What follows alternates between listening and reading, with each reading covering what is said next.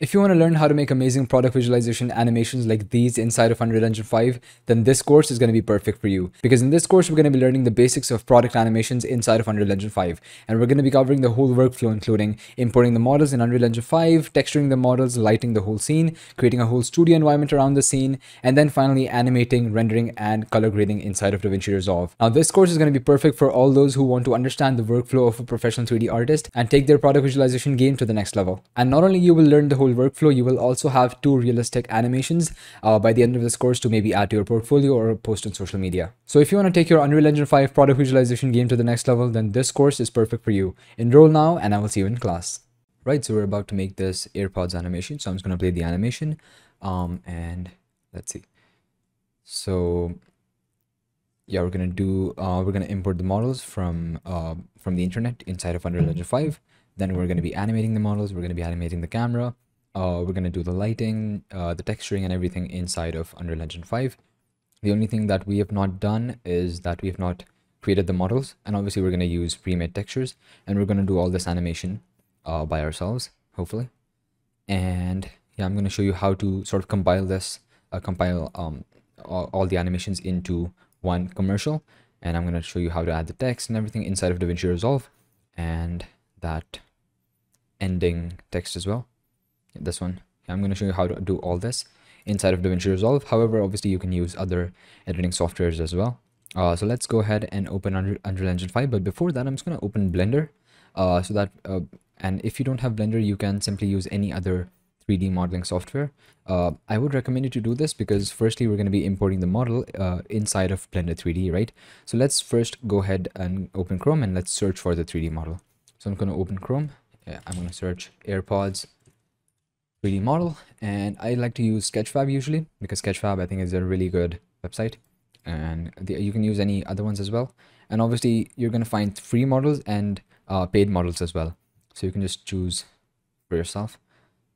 I think I'm going to be using this one right here. So I used this model, and this is free.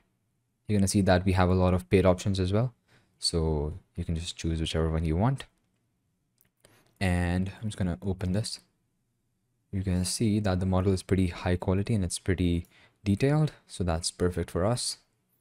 And yeah, right, so let's just download this model, and I'm gonna click download 3D model right here, and you're gonna see that there's no FBX or .blend file. Usually I like to I prefer to download .fbx or .blend because that's easier to open inside of Blender 3D. However, I found that GITF files can also be simply opened inside of Blender 3D.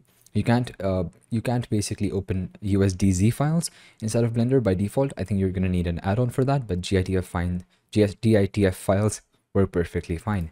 So I'm just going to download this, and you might have to create an account, but I'm not sure. But yeah, if it just asks you to do that, then just create an account. Anyway, so just open this, and now we're going to see that we have the scene.gitf file and a scene.bin file. We're not going to be using the textures. I would recommend you to just keep this folder saved because we might need to use them, but I'm pretty sure we're not going to use them. We're going to be creating our own textures, using textures inside of Unreal Engine 5. We're not going to be using these ones, right? So I'm just going to be dragging this on my desktop, and I already do have those 2 files. So these right here. Let me just open my folder. And let's right click and create a new folder here. I'm going to call this model, and I'm going to be dragging these 2 files right there. Right, perfect. So now we can just go ahead and open this inside of Blender 3D. So I'm just going to open Blender, File, Import, and then I'm going to click GITF 2.0.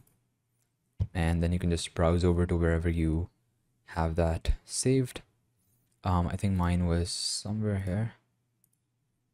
AirPods and model, and right here scene.gitf, just import, and then you're going to see, if I just zoom in a little bit, you're going to see that the model is perfectly imported inside of our scene, right? So one thing you want to make sure before exporting this as FBX is that you want to click this button right here, this drop down button right here, and then click face orientation, and make sure that all all the faces in your scene, in your model, are blue. If something, for example, is red, for example, if I just make this red real quick, You don't have to do this. I'm just doing this for a demonstration. For example, something is like this. Then what you want to do is you want to select that object. You want to press tab, press A to select everything, because but by default everything is selected. And then I'm going to go to mesh, then normals, and then flip. Right, so that's what that's going to do, is that it's going to flip the normals. Now this is especially important if you are working with glass or something like that. So that's very important. You can do this in Unreal Engine 5 as well, but that process is slightly complicated. So I would recommend you to just do this inside of Blender. One other thing which I'm going to be doing is that, let me just get out of my face orientation mode. One other thing which I'm going to be doing is that I'm going to be, right, so I think we are pretty much good to go. Just inspect the model, make sure everything is fine, make sure the shading and everything is fine. And now we can just click File, Export, and then FBX. FBX files work perfectly, perfect for Unreal Engine. So I'm just going to call this model and export FBX. Now we can just go ahead and open Unreal Engine 5. You can go ahead and close Blender, but I'm just going to leave it open. Right, so now you can just go to games and create a blank project. Make sure ray tracing is turned on if you have an NVIDIA RTX graphic card. If you don't have that, then that's perfectly fine as well. But do note that your animation will look slightly better if you have ray tracing turned on. Just name your project whatever you want and then just create your project. Now, I'm not going to be creating a new project. I'm just going to be using a recent one because I already do have all the textures and everything imported in that. So I'm just going to be using that. Just wait for Unreal Engine 5 to open, and I will see when it opens.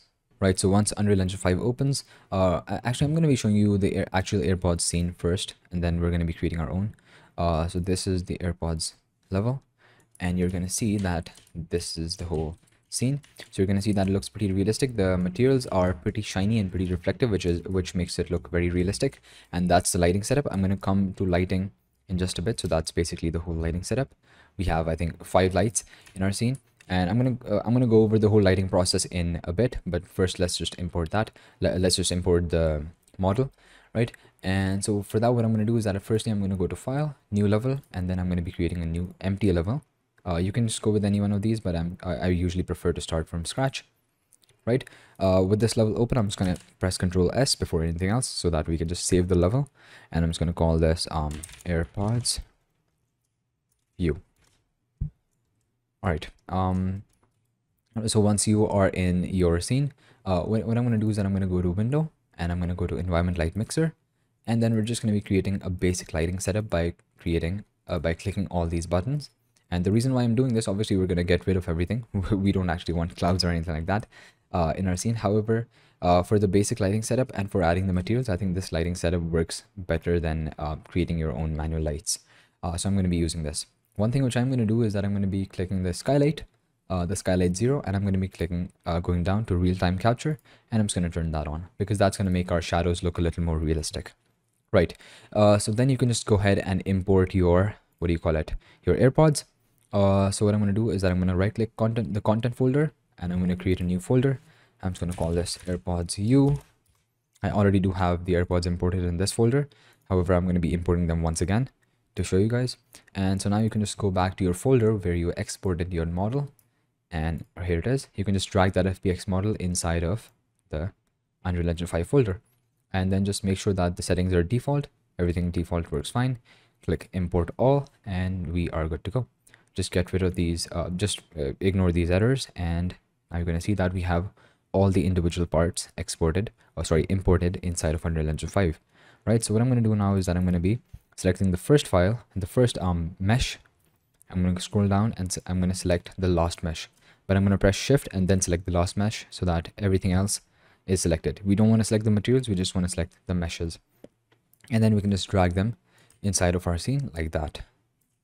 I'm just going to move them up and just move it closer to the camera, something like that. Maybe move it right there, move it slightly down, and I think we're good to go. Right, so, and I'm also going to be scaling it up. So your scale doesn't really matter that much in this specific scenario, because obviously there's not going to be anything like we're not going for that realistic look, we're going for that studio look, and scale doesn't really matter in that. Right, so you're going to see that our AirPods are looking pretty decent. And now we're going to start working on the textures.